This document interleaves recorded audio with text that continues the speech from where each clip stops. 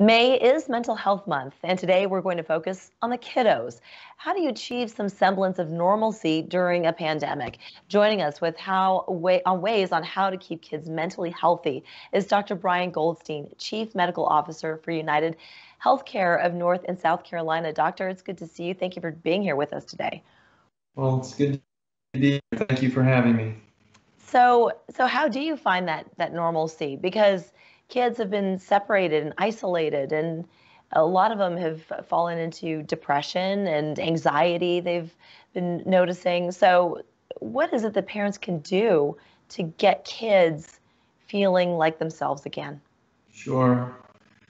Well, these are really important questions, and I'm glad you all are taking the time to discuss this during Mental Health Month. Parents know their children best, so the first thing I would say is just be mindful of any changes in your child's normal behavior. Things like changes in their eating habits, their sleep. Are they more agitated or more withdrawn than usual? And of course, some of these recommendations are going to vary a little bit based on the age of the child, whether a young child or a teenager. But for example, are children regressing to things that they had passed through already? For example, wetting the bed in the case of a young child. Are there changes in their school performance or changes in their energy? All of those things could be signs that a child is experiencing more than just sort of, minimal mental health distress. Right. And communication. So it's not just picking up on these signs, but it's also communicating. How do you open up the lines of communication with your children and to start the conversation, to find out what is wrong?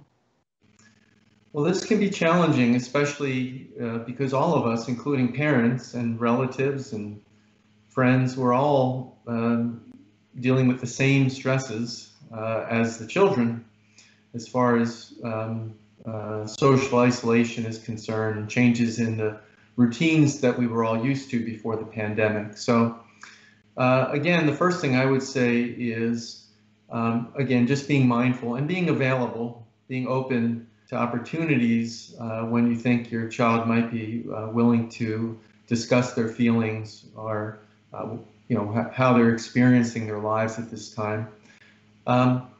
Listening is crucial, right? True active listening, meaning give the child your full attention. Acknowledging is also really important. Acknowledging that these feelings are legitimate, not unusual, probably common right now. And this is actually something that I wanted to ask you, because how do you decipher whether a child is simply in a funk versus something more serious occurring? It can be very difficult. So again, the first thing I would say is ask. Look for opportunities when the child might be open to talking. Certain times of the day, opportunities when it's one-on-one, even in the car sometimes, children tend to be more open to speaking. I'm not sure why, but because they don't have to make eye contact with the driver. Look for opportunities, and then differentiating a funk from something more serious. I think time is the most important factor. If something goes on more than several days, if you hear about it from a teacher, if you hear about it from a friend, I think those are all signs that this may be more than just a passing phase or a mood.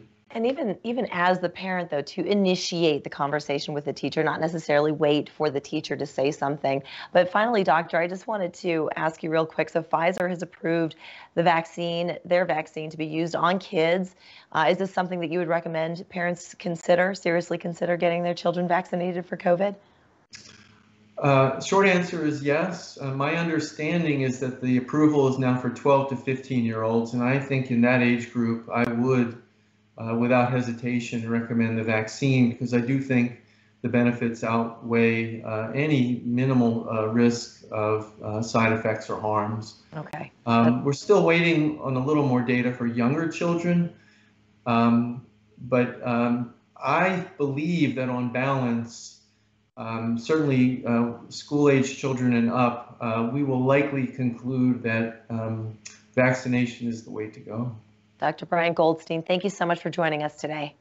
Well, thank you again for having me. We're back after this.